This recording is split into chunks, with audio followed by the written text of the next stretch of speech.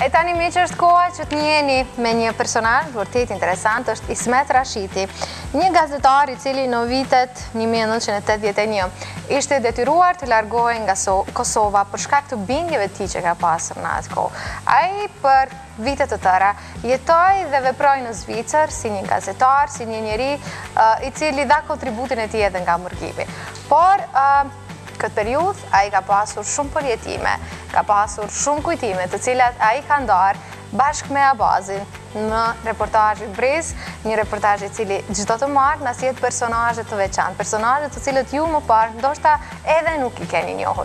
Ajo që më pëlqeu të ndaja me ju një detaj shumë interesant prej reportazhit Mbrese të sotëm është që Abazi ka lënë kështu thotë: kuptojni se kush është personi që konsideron se Ismeti I detyrohet 1 euro dhe cila është arsyeja. Është vërtet një personazh interesant. Abazi duket që e ka pasur shumë për zemër historinë e tij dhe unë po besoj që e tillë do të jetë edhe për ne dhe për ju ky rrëfim, ky tregim që na sjell zotri Ismet Rashiti.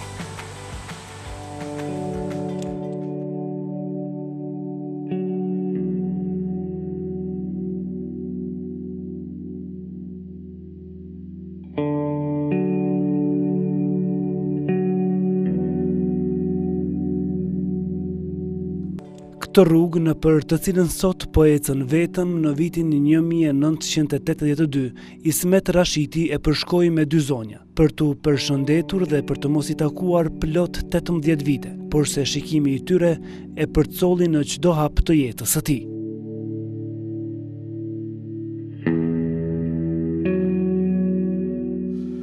Ka qenë 5 janari I vitit 1982, kur mua më desh pa tjetër të shoj Kosovën, me që më erdhi një lajm nga një miku im I një fshatit Pozhëran, Metra Miqi, se duhet të ikësh pa tjetër sepse pritet që të vinë policia dhe të arrestojnë. Në atë moment, u dash të t'i tregoj nonës se unë duhet me ikë pa tjetër me shku dikon, po jo që nuk do të kthehem për 18 vite, vetëm për një moment caktum. Dhe ishte krejt I papritur. Në shtëpi isha vetëm me nanën edhe gjyshën, edhe ato me të nshtanguara në fakt, çka me bo, ishin nana I kishte në atë kohë një 45 vjet, gjyshja 75-6, dolën me më përcjell nga dale këtu deri te këtë dyrë, u përshëndeta, e mora me vete vetëm atë kujtim, ishte dimër, acar, në rrugë, për fat nuk ishte asnjë njeri në këtë momente, edhe fillova me një vetur, me një mikun tim që erdhi me marr, pa pritmas me më çu për Zvicër. I ndjeri tash Arefi Drizi, nga fshati Uglar, më ka marrë me vetura ngjyre kaltër si sot dhe mbaj mend, edhe më dukte se po ecësh, po lëviz shpejt. Në fshatin Pozhëran e kom takuar një motër timën, motrën e dytë Elfetën, jem përshëndetur edhe kam ikur për Zvicër për të mos u kthyer për 18 vite rresht. Ky vërtet ka qenë një moment edhe një mbresë e cila më ka përcjell për 18 vite rresht në çdo moment, në çdo hap. Aty ku kom qenë me mirë s'ka mujt me harru kur. Sidomos atë shikimin e nënës me sy rraflet. Që mbe këtu, edhe më ka dalë dhe me thonë her pas here, kudo që kam shkuar. Mirë po më kam mbajtur gjallë dhe fort vetëm ideali kombëtar që kam pasur gjatë gjithë jetës. Sa po kam rrinë në Zvicër, pastaj kam filluar të përvishëm punës, të punoj për çështjen e madhe kombëtare, për shtirimin e Kosovës, për Republikën e Kosovës. Jam kyçur në organizatën Lëvizja Popullore për Republikën e Kosovës dhe bashkë me shumë miq veprimtar kemi punuar pa u ndalë për gjatë gjithë këtyre viteve. Megjithatë, kontaktet një kohë gjatë që kam bajt me familjen për shkak se në atë kohë dhe familja përndjekej. Nuk kisha lidhje telefonike. E vetmja gjë që më kam bajt letra e parë kur më ka ardhur nga vllau.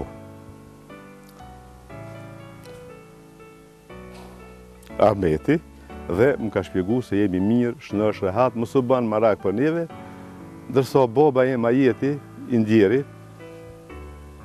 në vend që të kërkon të tholla prej meje, ai më tha birë.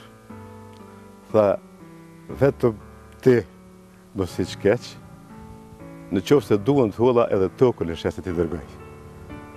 Kjo ka qenë Mbresa që bëhet vërtet ka prekër jashtëzakonisht shumë, edhe s'm ka lënë qetë në asnjë vend, kom thonë maksimumin që ta çojnë vend ata manet babait.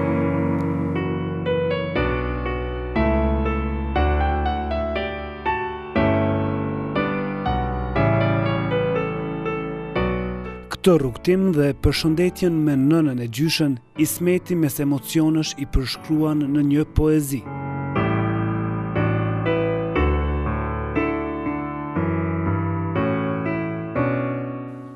Po largohem në mesditë, nëno të jem këtu, për jetë të jetë dhe për kushtuar po liri, krenar të jam atje kurrin në nështruar, derisa ditët e bardha tagoj në këtë tokë. Në sytë e saj kishin vërshuar lëtët si shi. E përqafoa më të dashurën pas një fjalë. E futa në zemër të ruaja gjithë një atë shikim. Po, e di se edhe gjyshës jashtova shumë plagë. Dola nga shtëpia në mesditën e anarit tragjik. Zjarri në zemër shtohej shkrinte dhe borën.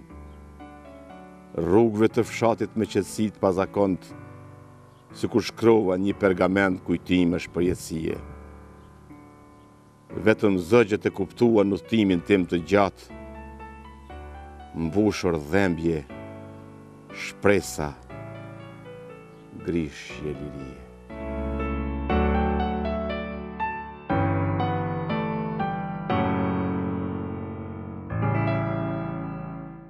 Bindjet politike dhe angazhimi i tij për pavarësinë e Kosovës nuk përfundoi me arratisjen e tij në Zvicër.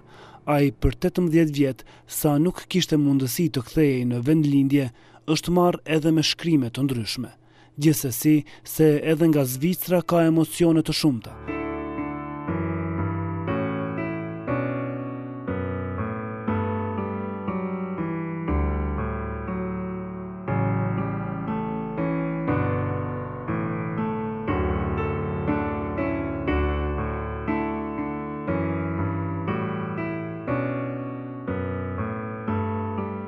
Mbresa, të cilën sapo e dëgjuat, në fakt kishte të bënte me shkuarjen e dytë të Ismetit në Zvicër, me shkuarjen nga ku nuk u kthye 18 vjet në Kosovë. Megjithatë, Ismeti ishte pra edhe një herë tjetër në Zvicër, ku ka takuar disa personalitete shumë të rëndësishme të veprimtarisë sonë kombëtare, me të cilët ka bashkëvepruar atje.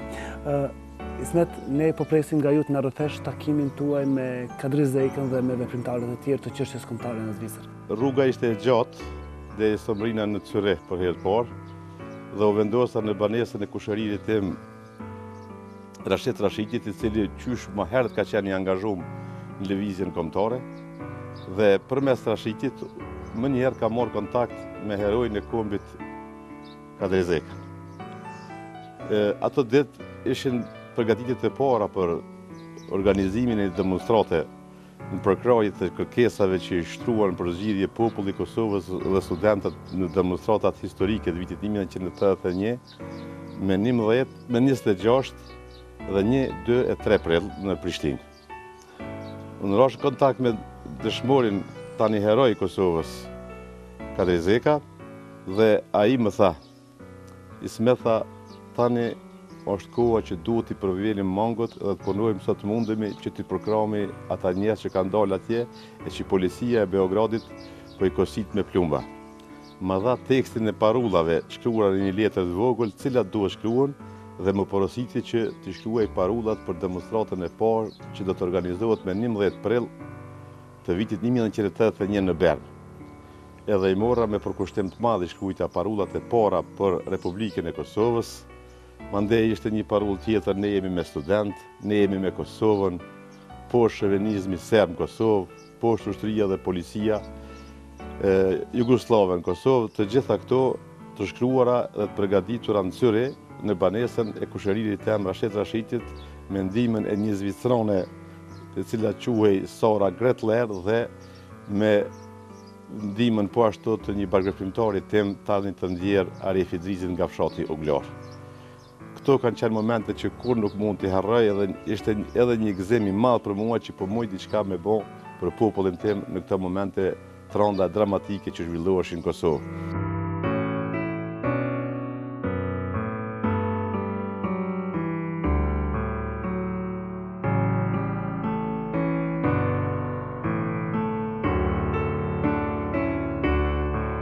Demonstrat pas demonstrate, kemi rënë në kontakt edhe me Jusuf e Bardash Grevallën, kemi biseduar shumë herë, po ajo që nuk mund të harroj kurrë ka qenë tubimi me disa veprimtarë të atij viti, afër Stuttgartit, ku ishin praneshëm edhe Jusuf e Bardash Grevalla e Kadri Zeka, të cilët ju përgjigjeshin pyetjeve të bashkëdhetarëve për situatën aktuale politike. Një moment tepër i rëndësishëm e që më ka mbet vërtet në Mbrese në kujtesë, me propozimin e Kadri Zekës e kam shkruar një letër e cila edhe titullohej Letër Kosovës, të cilën e kam lexuar publikisht dhe nga ai moment kam dalur publikisht dhe pa droje për të punuar për Republikën e Kosovës. Deri në atë kohë kam punuar ilegal, domethënë s'jam duk sepse kisha qëllim që të kthehem përsëri në Kosovë dhe të punoj ilegalisht siç më pat porositë edhe Kadri Zeka. Mirë, por nga ai moment kam dalur edhe me atë letër, si të thuash, kam dalë publik edhe mo kam nejt 18 vjetë në Zvicër, në Gjermani, kudo që është bërë demonstrata, shërbim të lirisë. Këto aktivitete, këto veprimtari, sigurisht se ju kanë ndikuar shumë edhe në familjet tuaja në Kosovë, por edhe në jetën tuaj private.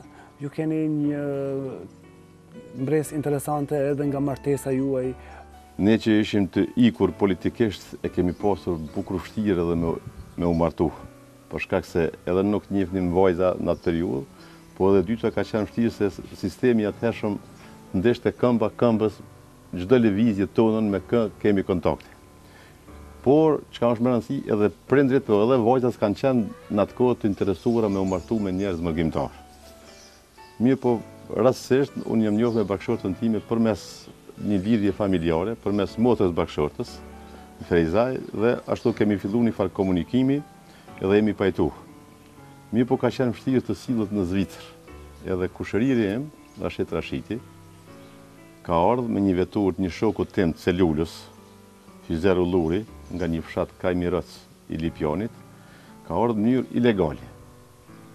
Ka ne 2 ditë këto e kanë hetu policia edhe shoqja ime nga fshati Vragolije poshtë Kosovës, ka shku në 7 ora mbrëmje e ka marrë bashkëshortën time edhe janë vendosur të dajtë me në Ferizaj, ilegalisht, pa e ditë kërkush që në vogë. Kanë bujin atë aty, edhe tash në pamundësi që të shkojnë rrugës të rregull nga Ljubljana që kanë kaluar Austrije me orë për Zvicër, por me humb gjurmë një detyru me shku në lidhje tjetër krejt gjatë nga Maqedonia, Bullgaria, Hungaria, Rumania, Austria, këtu që vërtet i kanë bërë 50 rrugë derisa kanë ardhur në Zvicër.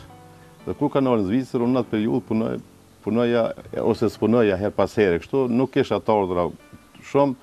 Me një shokun tim që kam qenë të banu, i thash, Fadel, përgatitu pak për dorësën. Edhe i kom thirrë një 20 shok, kemi shkuar nga Lozana në atë kohë, kom nejt deri në Syri e kom marrë bashkëshortën time, e që në fakt kam qenë zemër thyrë, sepse nuk e kisha përveç kushëririt tim asnjë antar tjetër familjes. Unë i kam 5 motra dhe 3 vllazni, mandej kom pasur edhe prindër gjallë, edhe dojë që më silleshin vërdall na për kokë që si kam aty se i kam dorë shumë, e kam nejt shumë atje. E bona një dorësëm, më thonë sa për të thënë, dorësëm sikur në një gjendje lufte. Kështu që unë vazhdimisht e kam përjetuar shumë momente tronda, dramatike, shpirtënore. Derisa filluan me mlinë fëmia i parë Korabi, i cili tash i ka 30 vjet, dhe Ylka, e cila ka lind vitin 1990. E ku lindi Ylka, ishte një moment përsëri tjepër Mbresës, domethënë që më ka prek vazhdimisht dhe më ka përcjell gjatë gjithë jetës sime. Në atë periudhë mbaheshin grevat e minatorëve Mitrovic, kur Kosova zihej, greva, protesta, dhembje madhe ishte, edhe në Zvicër, kur të lind fëmiu, Zvicra, shteti zvicran ndihmon me 1000 franca. I mora ato pore, edhe shkova e gjeta një shqiptore me bler një radio të fortë me zonë Radio Prishtinën e atëhershme.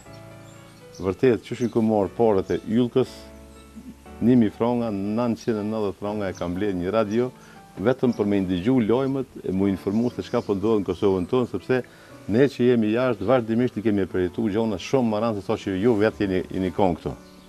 Kështu që edhe kjo ka qenë një Mbrese të cilën se harroj. Kur edhe shpesh tash vajza ime ma përmend thot mi ke marrë porët e mia, ke bler radi, edhe në një farforme se kur kërkon mi ja kthy një farë lloj borxhi. Ndoshta kjo kërkesa e yllkës vjen për shkak se ju sot nuk e posedoni radion dhe në mungesë të radios i kërkon të hollat. Radia ka humb, e kam harruar në tren sepse i lodhur pas takimeve, pas demonstrata ndryshme tu i përcjell, kemi mbajt një demonstratë kujtohet 2 javore para Kombeve të Bashkuara në Gjenevë, edhe duke u kthyer në shtëpi e kam harruar në tren edhe radia më ka humb, kështu që radia ka humb, por Mbresa më ka mbet në kujtesë gjithmonë.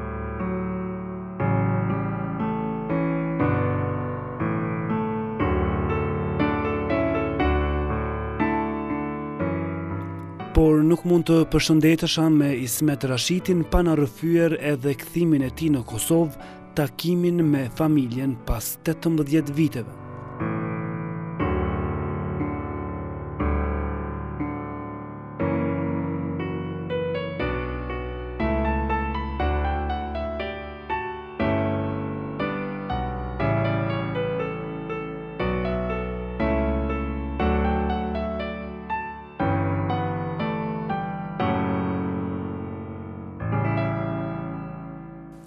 Pas 18 vitesh qëndrimi, pa e parë Kosovën time, pa e parë Slatinën e poshtme të Vitinjës, ku e kam kaluar rinien, pjesën më të bukur të rinijës deri në moshën 24 vjeçare, pas shumë ëndra që i kam parë, duke më ndjekur policia ish Jugosllave në për këto rrugë, në për këtë fshat, pas shumë ëndra që kam parë për prindrit e me, për vëllezërit, për dajt, për familjen time të gjerë, erdhi momenti që të kthehem.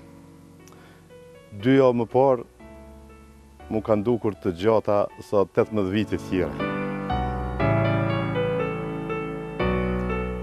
Nuk muja ta marr me mend që po kthehem edhe një herë në Kosovë. Ishte dimër i fort atë vit, data 24 dhjetor, i vitit 1999. Nuk kishte lidhje me aeroplan për Prishtinë, mu dash të vjen nga Shkupi. Atë vit kishte ra bo shumë edhe lëviznin me shumë vështërsi makinat. E mora 2 fëmijën, gruan time, vllaun i cili edhe Bexhetin, i cili edhe ai nuk ishte kthyer për një kohë të gjatë, edhe erdhëm nga Shkupi. Kishte vende ku veturat nuk mund të kalonin për shkak acarit, duhet të ecnin në këmbë, sidomos ajo pjesa afër kufirit aty. Edhe unë duke menduar se jam të ecë normal, i kisha lënë fëmijën, gruan 3-400 metra mbrapa. Ata më thonin mos vrapo, mu më duke se jam të ecë normal. Sa ma shumë që i afroja kufirit, aq më shumë doja e më shtoheshin emocionet që të hinë sa më parë në vendin tim. Kënej kufirit kishte qenë duke më pritur vllau me meti, me një daj timin, me një stërnep tjetër, me vetur. Hyra në vetur dhe filluam venim, më duke çdo gjë ndryshe. Fshatrat e Kosovës kishin marrë pamje tjera. Sa po hyra në Slatin, e pash që mo nuk sheja asë një shtëpi i përdhese me qërpeq, të cilat i kisha lënë vitin 1981. Erdha këto edhe ishin të buar e tërë lagja. Me thonë, të gjithë kushere, meq, nipa, doj, mbesa. Erdha edhe momenti më prekas ka qenë që babajnë tim e gjeta shumë të smuar. Aje dinte që po ve, edhe ashtu i smuar, duke ecur këmbë duar, kishte dalë për këtyre shkallëve këtu me mprit. Natyrisht të përqafova, po përveç babajt nënës edhe gjyshës plak, Habibës të djes posta, cila në ka këshyrë dhe ebi rrita për durë të saj, nuk njeja asnjë fëmijë tjetër në moshën 18 vjeçare. Kishte shumë mbesa, nipa të cilët kishin ardhur, më shikonin me habi kush është ky njeri. Edhe unë i shikoja gjithashtu. Pastaj babai u shtrinj, nëna e kishte pasur këmbën, rrinte me pateric, aty afër meje, e gjyshja po ashtu më rrinte në anën tjetër. Mbeta i hutuar, nuk dija të fleja, ishte ftoft, kjo shtëpi ka qenë pa lyrë, mie kishte vetëm një dhomë, sepse unë përgjatë gjithë këtyre viteve, gjithçka që kisha bërë për çlirimin e Kosovës. Nuk kisha mjete, kisha mjetë vetëm sa me arë deri këtu. Kështu që për mu ka qenë moment tepër i rëndë, të cilin nuk e kom harruar edhe besoj sot jam gjallë, nuk do të harroj kur. Ma e dhimbshmja është që pas 3 muajve babaj më ka vdekë. Mu desh të vej përsëri dhe ta përcjelli për mbanesën e fundit babajt. Mas 6 muajve iku edhe gjyshja. Edhe për atë u dash të vej ta përcjelli. E pas një viti, pikrisht pas një viti, 2 ditë ndërmjet ka vdekur edhe nëna. Atigja, ndjes post, e cila vërtet ka shkuar me etjen e madhe për mua e pastaj edhe për bexhetin e vllaun tim, sepse edhe ati i rodi 10 vite të mos kthehej në Kosovë. Kështu që ka qenë moment edhe Mbrese jashtëzakonisht e rëndë për mua, të cilën nuk do të harroj kurrë këtë moment. Prindi si prind, do të thonë, ka jetu me ëndra, e nona si nonë, e gjyshja sidomos, ka jetu me mallin e madh për mua për gjatë gjithë atyre viteve. Janë gjona që nuk i ka plopsi dhe ndoshta nuk mund t'i them me atë mendjen time. Ishin momente shumë trona, kishin orë shumë njerëz aty, isha i hutuar plotësisht, sikur nuk dija çka është ndodhur me mua aty. Fëmijën e me si njofke, si njenin asnjëni. Bashkëshortja gjithashtu e pa njoftur. Kjo ishte vetëm një pjesë e historisë së tij të gjatë, rrugtimit të tij të vështirë në Zvicër dhe mungesa e familjes e malli për atë dheun. Korrespondenti i parë nga Zvicra për Radio Tiranën, Ismet Rashiti, ishte edhe gazetari i redaksisë së Kosovës në radio-televizionin shqiptar. Gjatë kohës sa qëndroi në Zvicër, ka shkruar edhe 3 libra autorial, si dhe është autori dokumentarit Nëna e dashurisë, kushtuar nën Terezës.